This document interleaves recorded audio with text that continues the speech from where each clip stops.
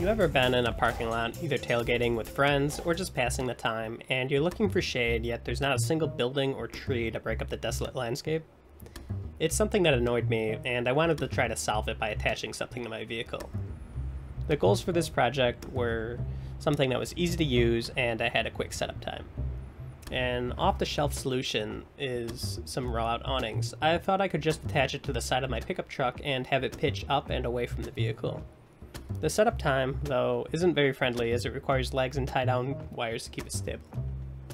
Another type were these batwing style awnings. These look cool as they could be set up without any additional supports. The drawback here is that they need to be horizontal, so in order for it to clear your head, they need to be mounted above the roofline. This is usually done with a roof rack or ladder rack, but I didn't have either of those and I didn't really want one, so I thought to myself, why couldn't I just make a lift for it? As all great ideas usually start, I thought this was going to be a quick, simple weekend project. I used unistrut and long threaded rods to make the lifting mechanism. While it was quick, the end result didn't inspire much confidence. I scrapped that idea and went on to a revision 2. Instead of building the lifting mechanism from scratch, these RV stabilizers can be used. They're similar to a spare tire jack, but what makes them work well is this cog mechanism that keeps it parallel as it lifts up. I figured I could use 2 of these, as more is always better, and 2 just seem to fit perfectly on a truck's pickup bed. Having 2 would also keep it from twisting while raised up. Here, both lead screws are taped together to make sure there's no relative movement of the jacks as they go up, as that was pretty hard for me to visualize. The next step is to dismantle it and get the lead screw out of the jack.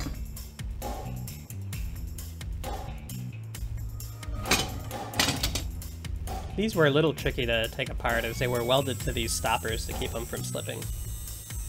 But once they were removed, I was able to count the number of thread starts, the threads per inch, and the thread direction. Then we can go to McMaster and pick up a lead screw that is the length of 2 of the jacks, matching these exact same specs.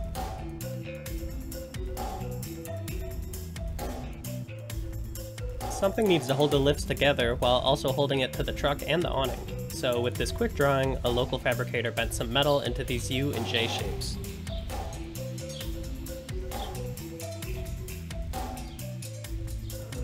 When I said having 2 lifts would fit perfectly, it turns out there wasn't much room for error. Some chicken scratch dimensioning showed me that I'd have little room while the lifts were collapsed. But with the dimensions called out, I can start drilling the upper and lower rails to define where the lifts are going to sit.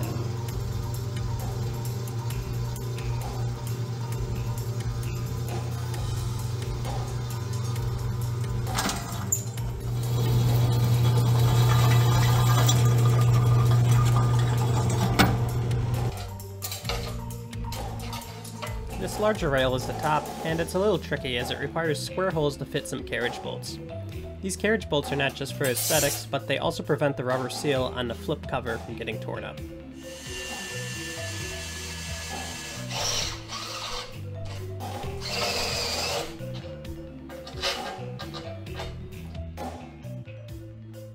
In order to make the square portion of the hole, I just kind of chewed away at it with a jigsaw. It wasn't the prettiest hole, but it was functional in the end.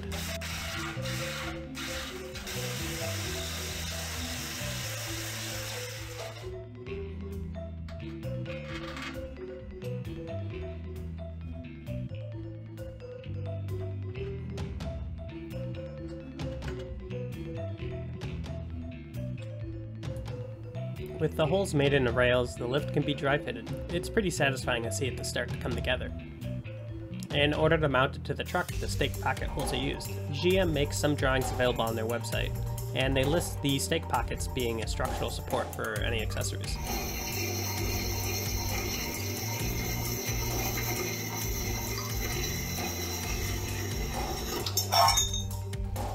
The stake pockets also have a set of holes that go to the truck bed. These holes will be used to bolt the tubes down. Lining up the holes would be tricky, but if we use cage nuts, it allows some wiggle room while still letting it tighten up in the end. Finally, it's on a truck. There's a decent amount of wiggle with most of this wiggle being from the beam twisting down its length right at the joints of the limbs, which seems to be from the uprights of the rails flexing. To counter that a little, we'll weld in these plates which should act like gussets. Because the rails collapse into the channel though, the placement of the gussets are a little limited.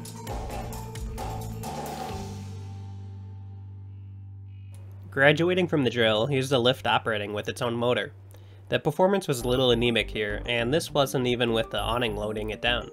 I wound up upsizing the motor 3 times its size, with an output power of about 100 watts. A speed of 220 RPM raises it up and down in about 20 seconds. Here are the first and last motors I went with, the motor of choice being the one on the top. On the end of it is a 2-axis coupler to help align it to the lead screw.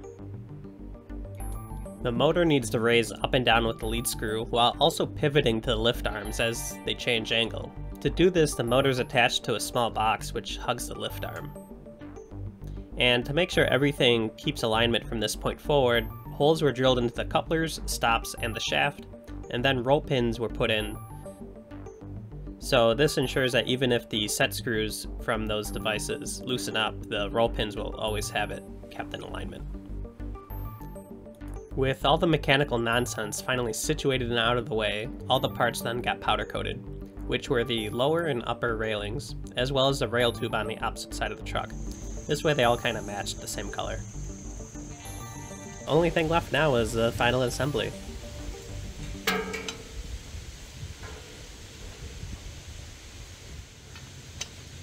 As the end was getting closer, it of course started to rain on my parade, so I wound up taking this back inside the garage to finish it up.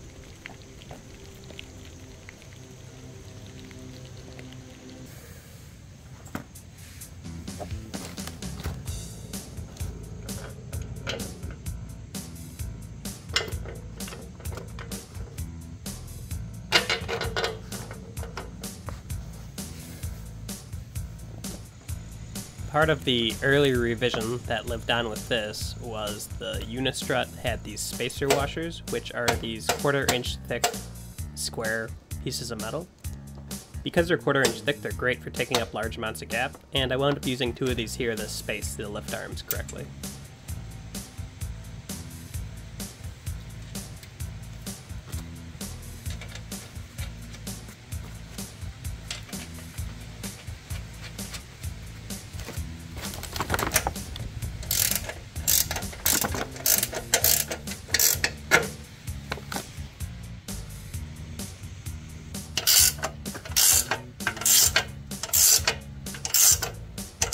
Any moving part on this assembly gets greased up.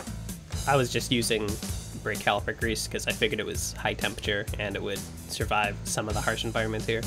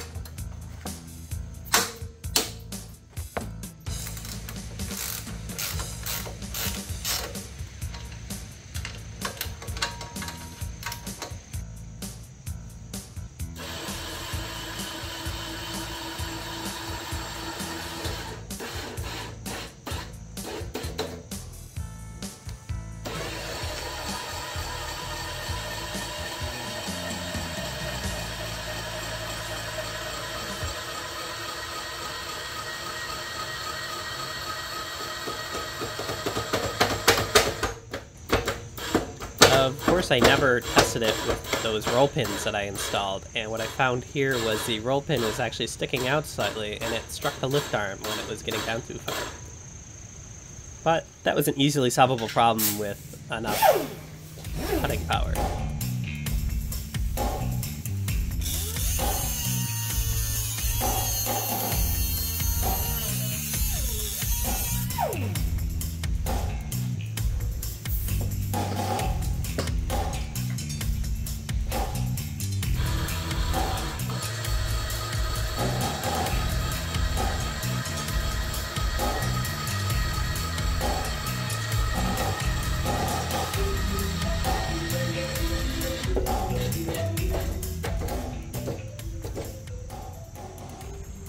Here is the full lift assembly collapsed down and mounted to the truck.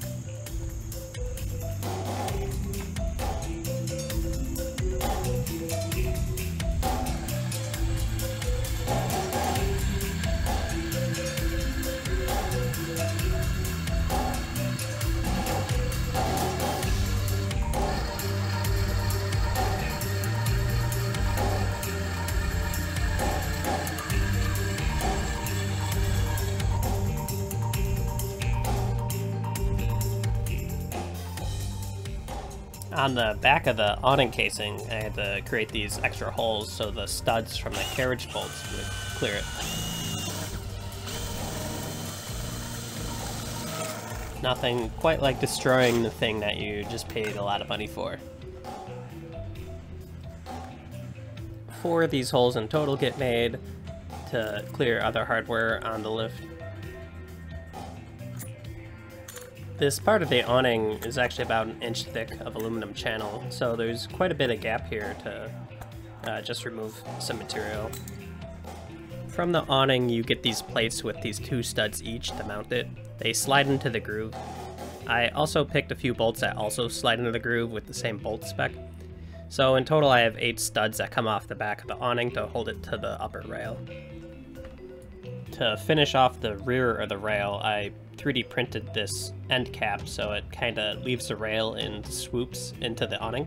To actually raise and lower it, it's hardwired into this switch panel that I put in the back of the truck. This compressor switch gets changed out with a up and down switch. I also don't feel like this would be a real project of mine unless I had some sort of LED lights on it. So under the awning I also put these LED lights in there. But one problem that they could have is if any of the beams jiggled when the vehicle was moving, the button to turn them on could be hit. So I also 3D printed these little stoppers that use a mounting feature to kind of like put a raised lip around the button.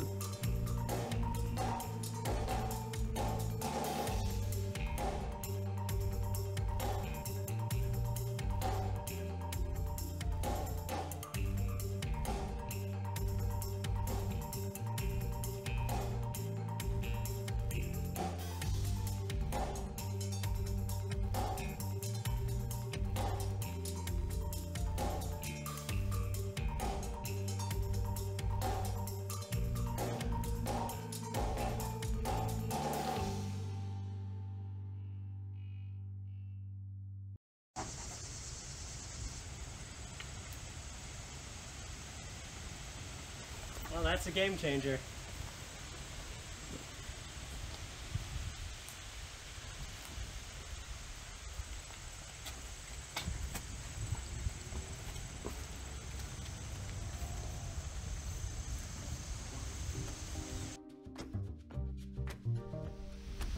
That was my journey on making a rising awning for the back of my truck.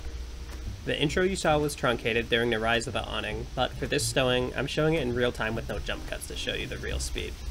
Both the setup and teardown take about a minute and a half, which met my goal of having something quick and easy. This has been a hit with the friends for hanging out, and even on a few camping trips. Thanks for watching, and I'll see you in the next video.